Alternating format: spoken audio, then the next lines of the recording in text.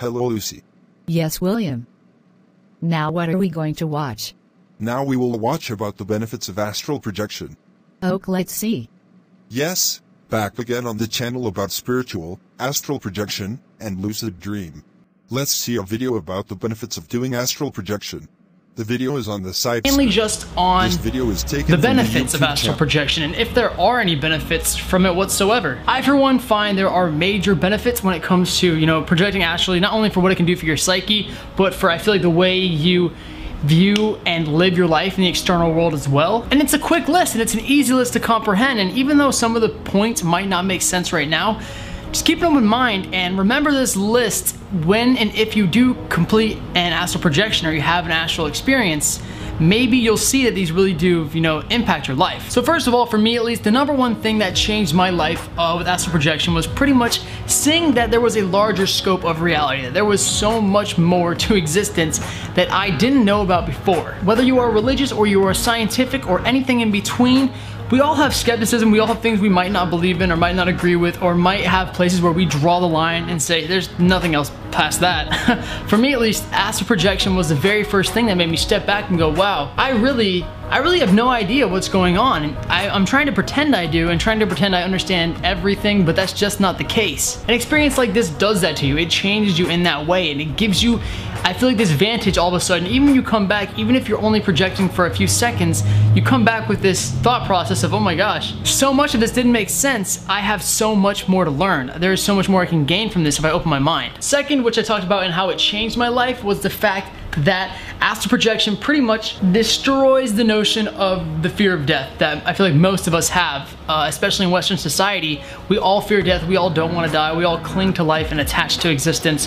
But when you have an astral projection, it is something outside of this dimensional plane of reality. It does not exist when you open your eyes. It's not something that's here on this planet. It is somewhere else, something else. And even though that might not be where we go after we die, or it might not make sense at all, it's still, I feel like that experience itself opens your eyes more so towards realizing there are other realities and other forms of existence and conscious entities that do exist outside of this physical manifestable plane. So that alone, for me at least, destroyed the notion of fear of death, because it made me think, if I can project myself to this level, what level does my consciousness trip to or switch over to or change into after this cycle of life ends? It made me more curious than anything. Before, I thought it would be nothingness, and it made me very afraid. But when I had this astral projection, it totally opened my mind 10 times more than I ever would have from pretty much anything else. Psychedelics didn't do it, thinking deeply in Buddhism didn't do it, but the astral projection is really what did it for me. And I think because of that, it's something that can do it for you.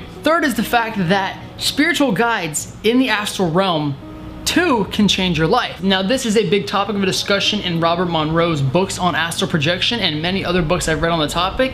And I've just recently, if you've watched my recent trips, had my first, I feel like, real face-to-face, in-depth encounter with these beings. And while nothing was said, many experienced trippers or experienced astral projectors do have detailed conversations and discussions with whatever these entities may be. And these guides in these realms can give you advice, can communicate with you, can change your perspective, can give you insight that you never had before, which is something very well documented that doesn't make sense in this physical plane, because how can we leave our plane of existence and come back from another with information? Which brings up a whole nother topic of discussion that I couldn't even get into right now. But pretty much it is the fact that if you get good at astral projection, if you get very experienced, if you do it a lot, you're going to start having experiences with these spirits, with these whatever they may be entities, and they can give you a lot of insight. Hopefully this is what's going to happen to me very soon. Another one that I think can get to a lot of us is the fact that it will expand your wanting to be part of a spiritual practice more than anything. I mean,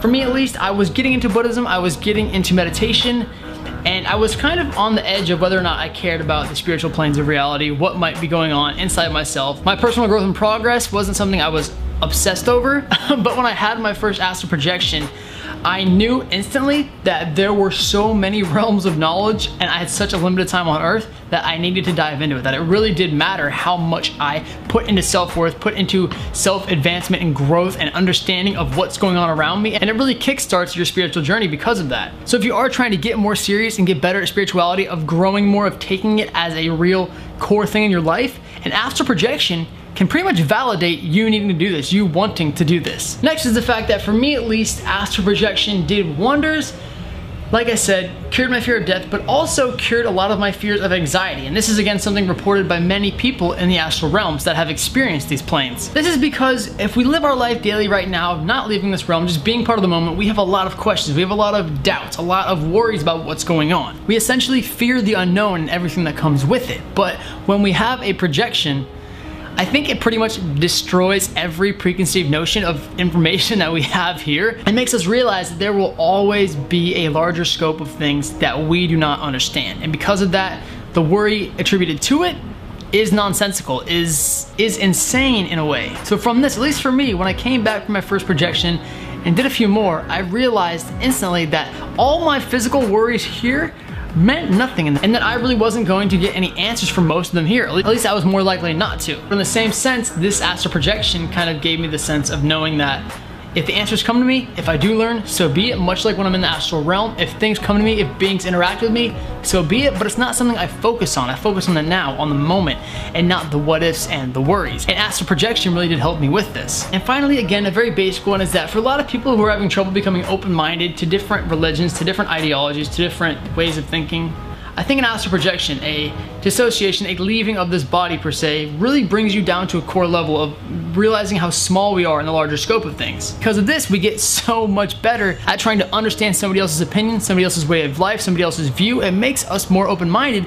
because we ourselves are experiencing alien dimensions and things that can't be manifested into words for other people who've never done it to believe. So if they won't believe us, how can we hypocritically turn around and not believe them? It makes you want to be more open-minded so you can not only accept what they're saying, but express your trips, express your experiences with others without fear of ridicule and backlash. But that is my personal view on how astral projection can help us, at least how it's helped me and a few people I've known. So if you've had any crazy experiences, maybe want to tell me about your astral trips or ways it could have helped you or has helped you, like, subscribe, and comment below. And as always, I'll see you guys next time.